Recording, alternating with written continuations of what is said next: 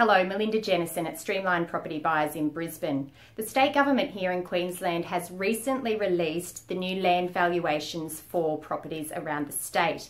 Within southeast Queensland, 126 suburbs have shown an increase in the land valuation of 15%.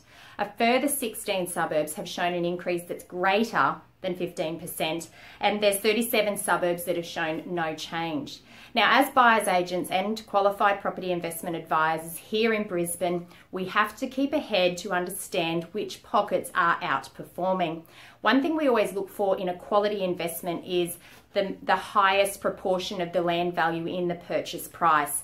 Given the recent shift in the land valuation, but not necessarily a corresponding increase in the property value, we're looking for opportunities that may come to market in the near future in those areas that have shown that underlying fundamental growth.